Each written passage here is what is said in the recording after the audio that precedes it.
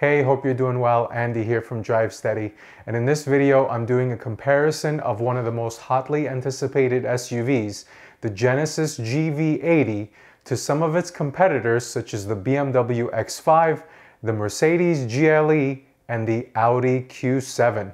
Now, the Genesis GV80 is an all-new SUV. Actually, it's the first SUV that Genesis has ever made since they separated from Hyundai and kind of became this luxury branch. Think of Toyota and Lexus when you think of Hyundai and Genesis.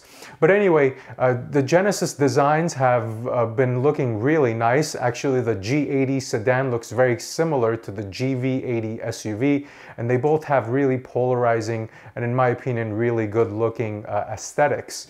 Overall, I've also read that the quality of Genesis is really good. It's a good quality product.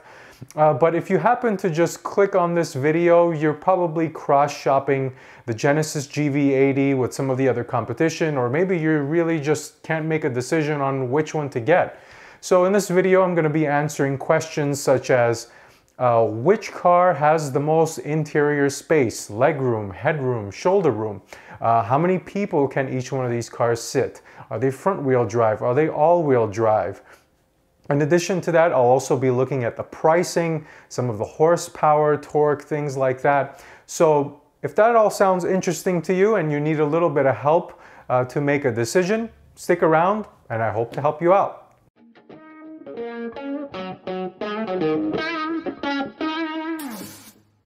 All right, so let's get started with the comparison. And the first thing I'm going to look at is seating capacity.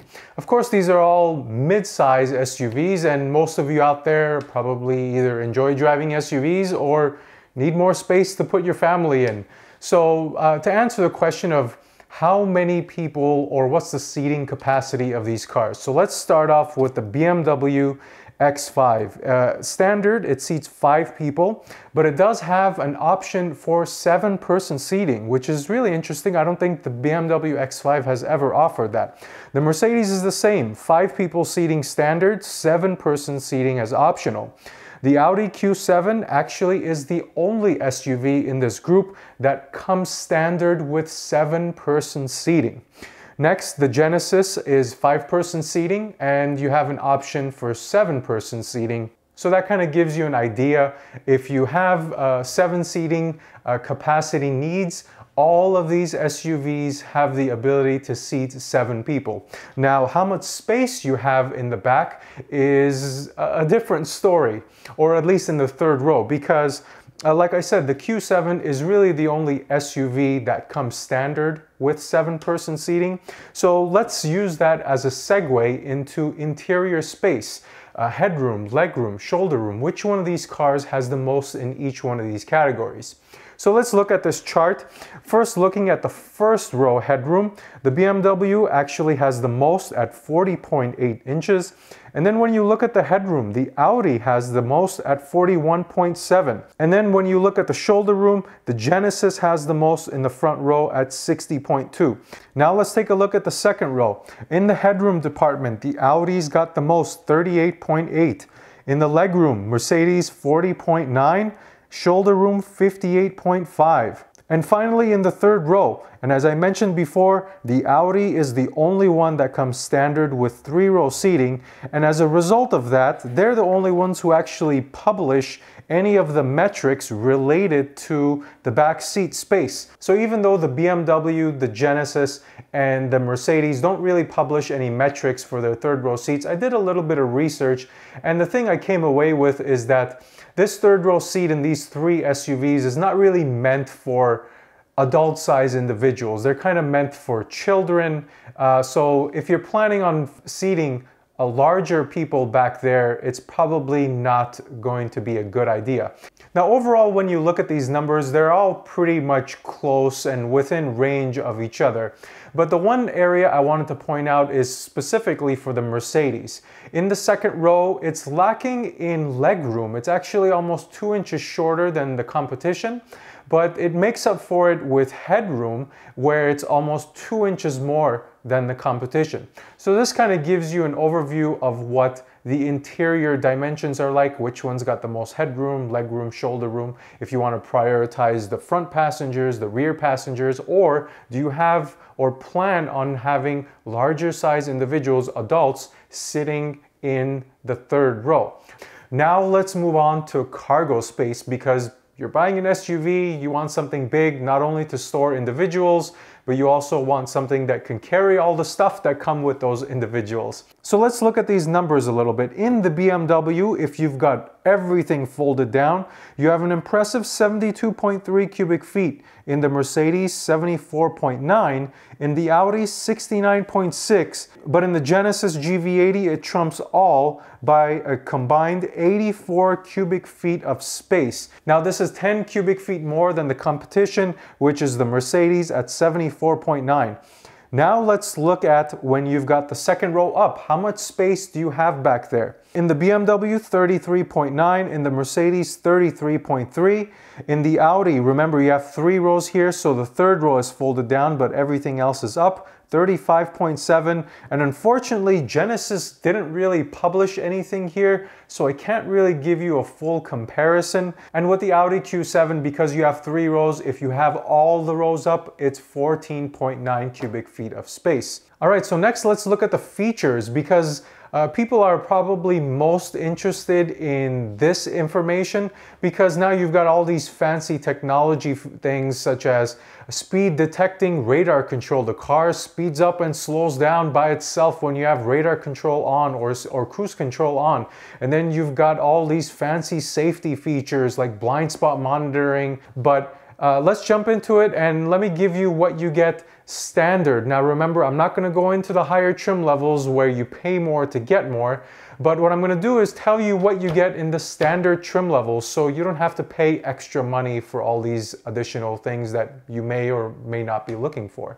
All right, so let's take a look at this chart, and of course I wasn't able to compare every single feature. I tried to just pick one of the ones that I thought were most important, but let's jump into it. So some of the cool things I like is when cars have LED headlights and taillights.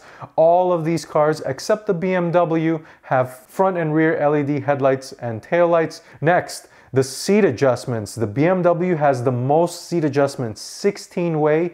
The other ones have 8-way, some of them 10-way, so it just depends. Some people prefer this, some people don't. Heated seats. All of these have heated seats as standard. Now the next item here is the infotainment screen size, or the technology. And because Genesis is the newest car of this group, it doesn't surprise me that it's got the latest tech. So you can see in the chart that the Genesis has the biggest screen, 14.5, and when you look at the pictures, it's a very impressive unit. It flows really nicely with the rest of the interior.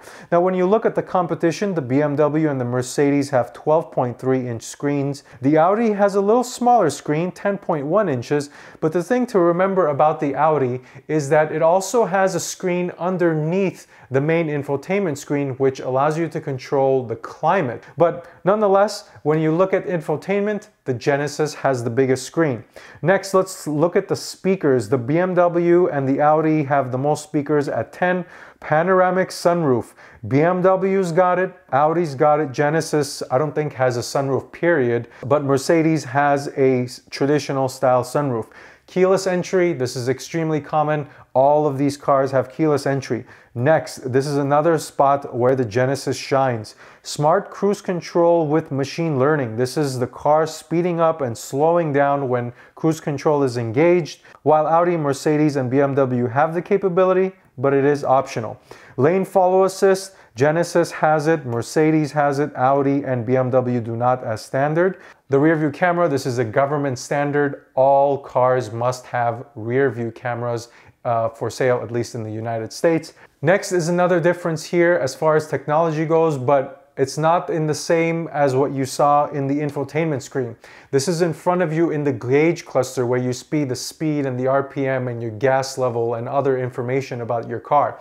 The BMW, Mercedes, and Audi have 12.3-inch screens in front of you, while the Genesis has 2 analog gauges for your speed and your RPM. This is the traditional style gauges that you're aware of or that you're used to.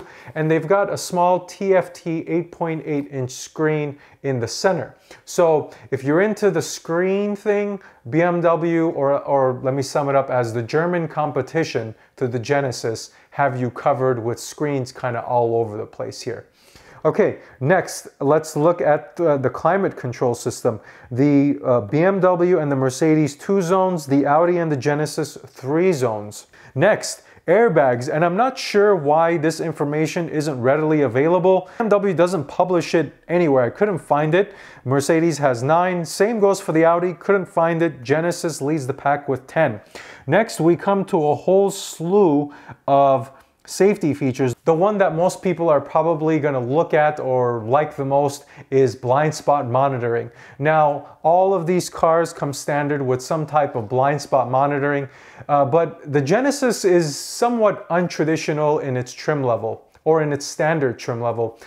When you're driving, you typically expect to see like this little indicator in your mirror and it lights up when there's somebody there. In the Genesis, it's a little different. It actually makes an audible noise and it alerts you that there's a car there, and it might even pull you back into your lane. So this is a little different. You do have the ability to get the indicators in the mirror, but that's when you bump up to a higher trim level. So that's one piece of information for you to keep in mind. Next, for the people who are concerned about their phones and having connectivity, Android Auto and Apple CarPlay are standard in all the German cars. But again, I couldn't find any information on the Genesis. They have something called Genesis Play, which is the closest thing I was able to find to CarPlay and Android Auto, but nothing definitive in any of the brochures or on their website or anything that I saw that has it. And next, split folding rear seats. All of them have split folding rear seats in the second row. In the Audi, of course, you have 3 rows, and all 3 rows or all 2 rows in the back fold down. Okay, next let's look at the dimensions. You're buying a mid-size SUV. So how big is this car? Is it gonna fit in your garage? Do you have a low-rise garage entry? Things like that maybe some people are concerned about. So let's just go over the exterior dimensions really quickly. First, looking at the length, the Audi is unsurprising the longest car, and this probably hints to the fact that it has 3 rows.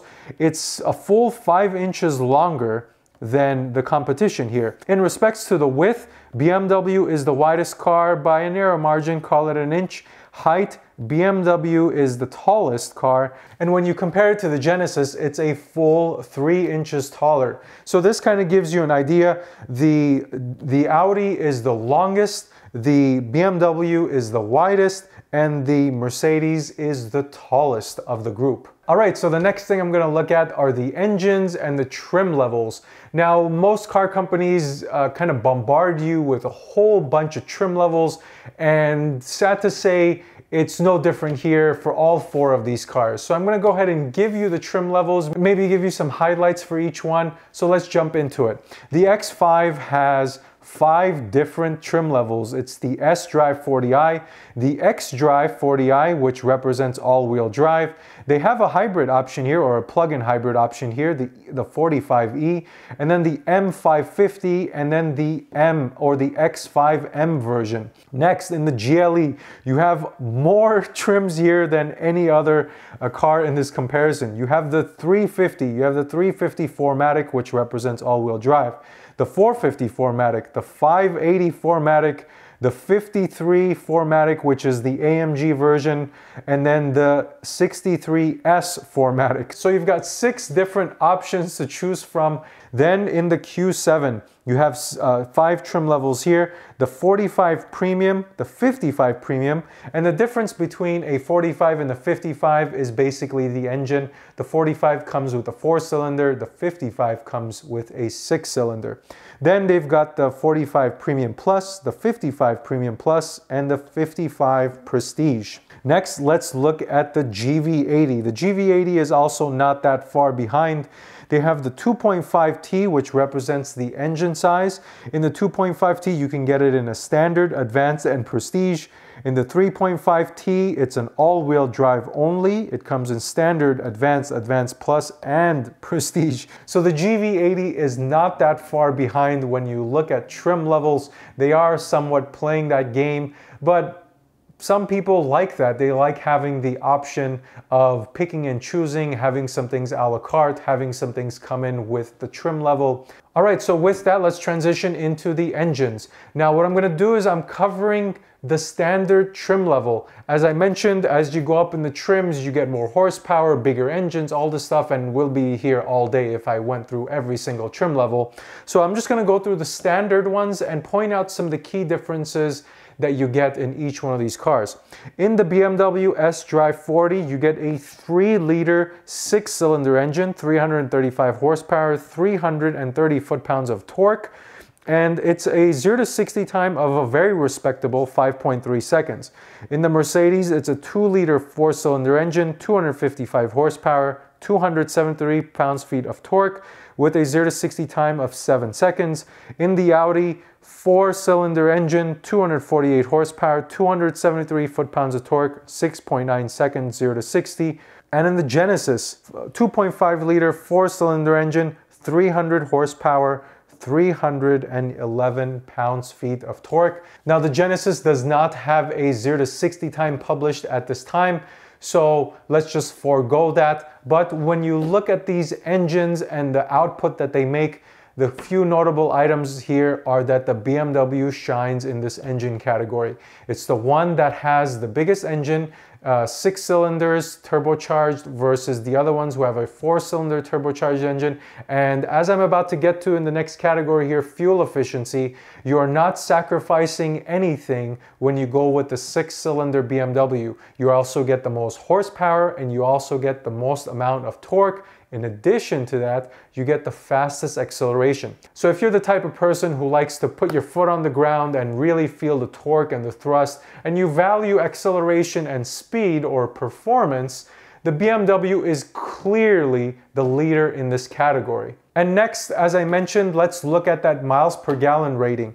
In the BMW, 21 city, 26 highway, combined 23, Mercedes, 19, 26, 22, Audi 19, 23, 21, Genesis 21, 25, 23. So when you look at the fuel efficiency ratings, most of these cars come in pretty equal to each other. The BMW and the Genesis, 21 miles per gallon in the city, and the BMW and Genesis combined equal the same 23 miles per gallon. But remember, the thing to note here is that the BMW has the 6-cylinder engine, it has the most horsepower and torque, and typically these three things equate to reduced fuel economy. So it's very impressive by BMW to have the biggest engine, most horsepower, most torque, and be a leader as far as fuel efficiency goes. The one thing I forgot to mention about the Genesis in the previous chart was that it's getting 300 horsepower from a 4-cylinder engine. Now that's a very big achievement. You typically don't see a smaller engine like a 4-cylinder getting close to 300 horsepower. So good job to Genesis to squeeze all of that horsepower and torque out of a small displacement engine. All right, so now let's look at some of the final categories really quickly. If you're into off-roading or a 4-wheel drive, 2-wheel drive, what do these cars come with? Which one do you value? The BMW is a rear-wheel drive car. You can get 4-wheel drive optional. Mercedes is a rear-wheel drive car. You can get 4-wheel drive as optional. The Audi only comes with a 4-wheel drive system. It's their famous patented Quattro system. The Genesis is a rear-wheel drive or 4-wheel drive as optional. So all of these cars, much like the third row seat, you can get all-wheel drive if you pay a little bit more, but I'm glad to see that they didn't really cut any corners and all of them are at least rear-wheel drive, if not 4-wheel drive. Next, let's look at the warranty, and this is where Genesis shines because it shares the same warranty as Hyundai does, and Hyundai has the best warranty in all of automobiles. First things first, the BMW, the Audi, and the Mercedes, all the German competitors have the same warranty. 4 years, 50,000 miles that applies to your basic warranty and your powertrain warranty. And then the Genesis is actually where it outshines all three of the competition. It's a 5-year warranty, 60,000 miles. So you get an additional year plus 20,000 miles. And on top of that, the unprecedented 10-year, 100,000 mile powertrain warranty. So your engine, your transmission, anything that drives the vehicle forward or backwards if you're in reverse is covered for 10 years. Now this is a major selling point, and it's an even bigger deal because the last thing I'm going to cover, I'm sorry to make you wait, is the pricing. So in the BMW, the entry level S40i is a cool $60,395. In the Mercedes, it's about $5,000 less, $55,800. In the Audi, it's pretty much the same as the Mercedes, $56,045. And in the Genesis, $50,325. Now in this category, you can see that there's a reason why BMW is charging a lot of money for that 6-cylinder engine, for that panoramic sunroof, and some of the safety features that it has that the other cars don't have. But the Genesis has some things that the other cars don't have, like that radar detect cruise control. And it also has that 14-inch tablet screen in the infotainment area that a lot of people are probably gonna like. So the Genesis coming in $10,000 cheaper than the BMW is really amazing. And the next closest competitor is the Mercedes at $55,000, so that's $5,000 more than the Genesis. Now the last thing I wanted to cover is lease prices. And leasing is very popular nowadays, especially amongst the German competition. But the Genesis is also very competitive in this segment, as you'll see here. Now, some of the ground rules here, I assumed a 5% discount on each one of these cars. And remember, money factors and residuals are what dictate the lease price. And these things change from month to month. So if you happen to be watching this video several months from when I actually published it, these numbers may fluctuate and you may see different deals. In addition to that, I'm not counting any tax because for every state, for every county, it's a different tax rate. And in addition to that, I'm also not counting any dealer fees. Some of them have a documentation fee for like $100. Some of them have other minor knickknacks that they like to sneak in there. But if you're unfamiliar with how to calculate a lease, I have a video which I will link up here in the right-hand corner. You can check that out, and that's a pretty easy way to figure out how much of a lease payment you'll probably have to pay. So without further ado, let's look at what you should expect to pay on a lease payment for each one of these. The BMW, $725. The Mercedes, $735. The Audi, $730. And the Genesis, $625. So you can see in these charts that with respects to price, the Genesis comes in the cheapest car, and unsurprisingly, it comes in the cheapest lease car. So if you're price conscious, the Genesis is obviously going to be your most economical entry into this luxury mid-size SUV market. But as I mentioned and covered in this video, there are things you need to consider. Do you value four-wheel drive? Do you value 3-passenger seating? Do you value some technology? Do you value a moonroof? Do you value some of these things? Do you value horsepower? Do you value a big engine? So I keep saying that word value because that's a subjective thing. All of these things that I've given you are the raw, objective numbers. So what I wanted to do is help you understand how these cars compare, so you'll have all the knowledge you need and you can apply your own value to each one of these cars, and hopefully that will help you make a decision on which car is probably best suitable to what you prioritize and what you value. So that's the end of this video. I hope it was helpful. If you have any questions, I'm sure I didn't answer all of them. Send me one down in the comments below. But thank you for watching. Until next time, drive steady.